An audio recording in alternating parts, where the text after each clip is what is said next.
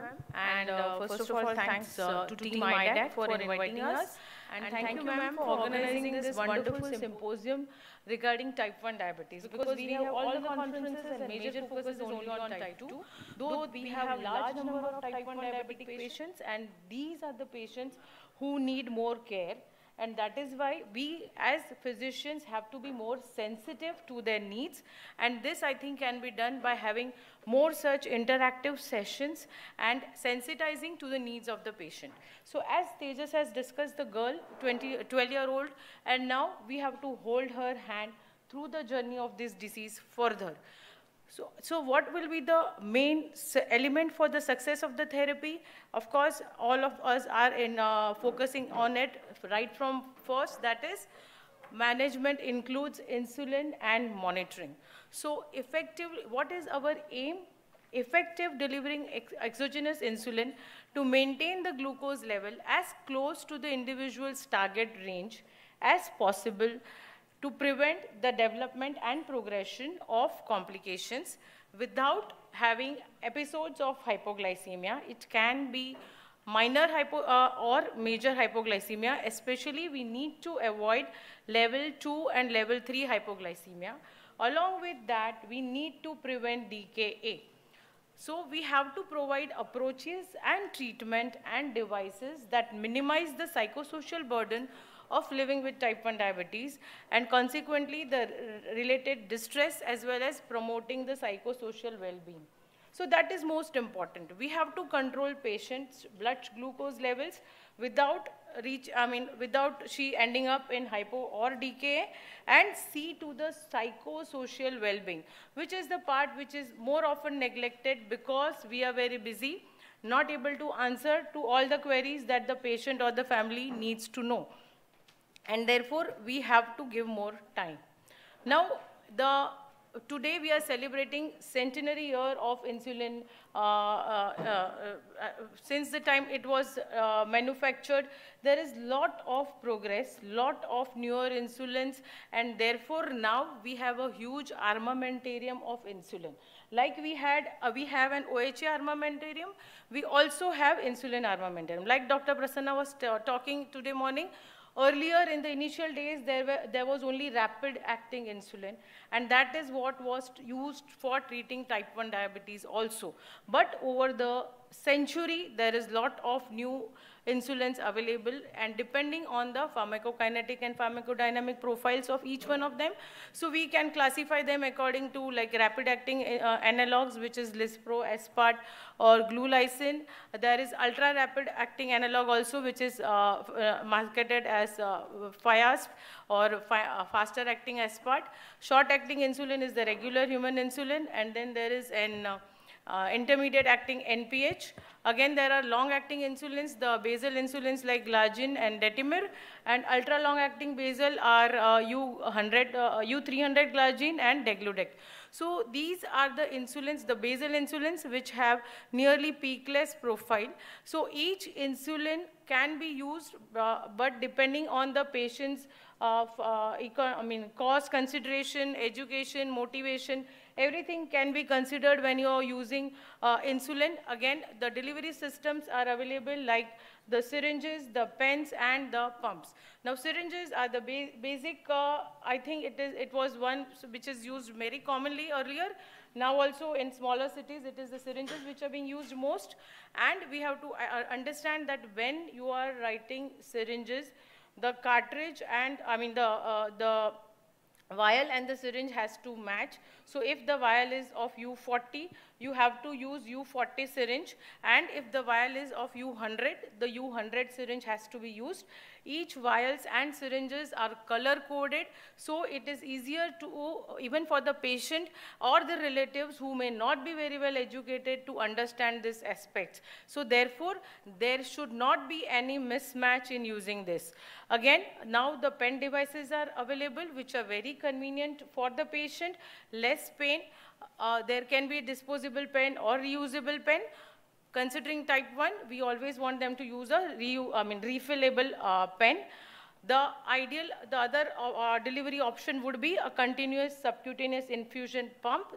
These pumps are the most physiological way we can deliver the insulin to type 1 diabetic patients. So there are fixed regimen going on, but it is costly. Again, there are newer pumps which are like sensing the hypoglycemia, stopping when there is a hypo, and even there are dual pumps which can even give other hormone like glucagon to prevent the hypoglycemia. So these are the advances that are happening in even the delivery device system. Now, once we start the patient on insulin, again, as I said, there are the short-acting as well as long-acting insulin.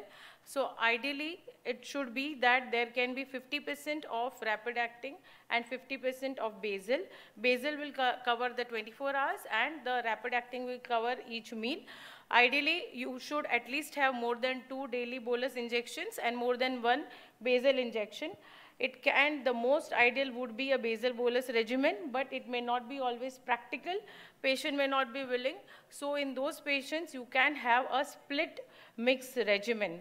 That means you can, in the syringe, fill the short-acting first and then the long-acting insulin. The split mix is different from pre-mix because pre-mix has the mixture in a fixed ratio like 30-70, 25-75 or 50-50.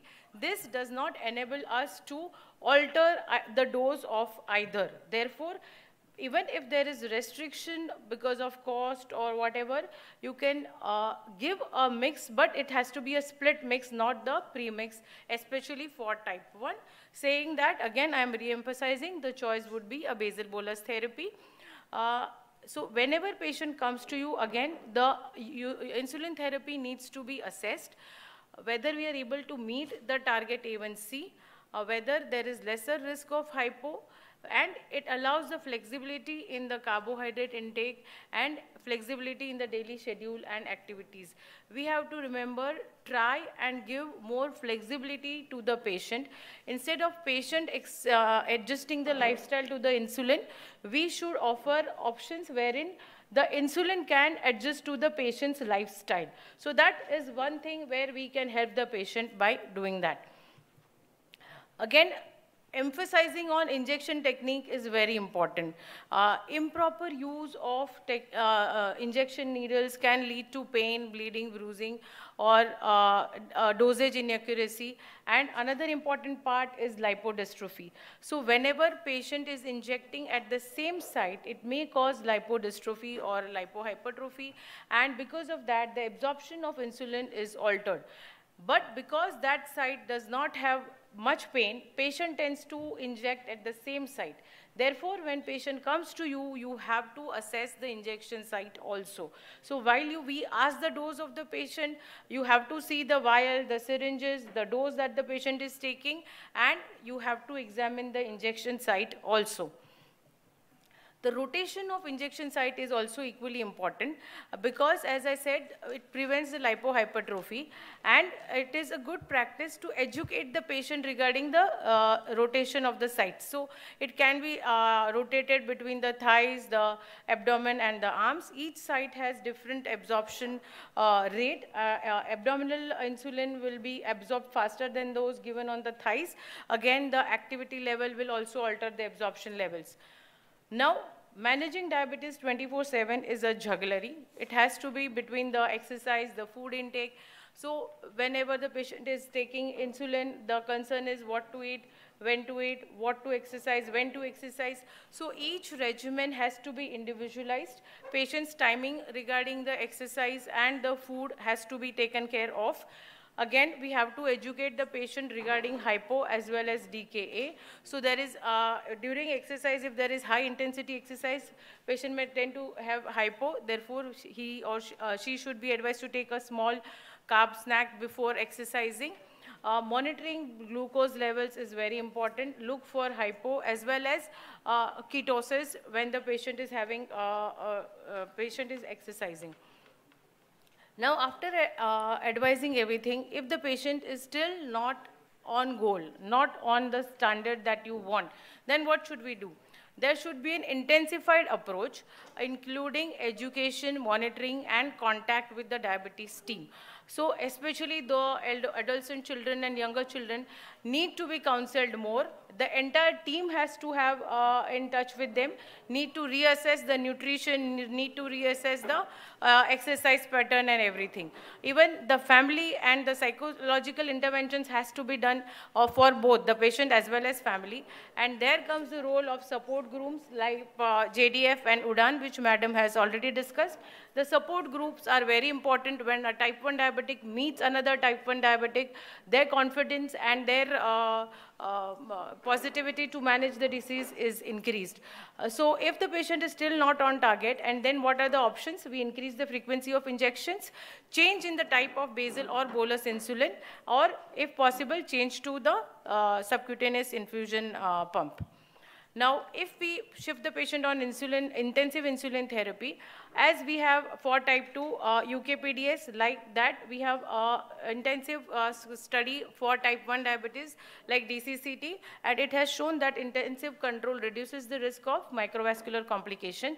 Even the follow-up study, the EDIC study, have shown that those who were controlled intensively and early have lesser risk of microvascular complications even later in life. So even if you have a good control later, but you have wasted earlier time, then that risk of microvascular complications cannot be reduced.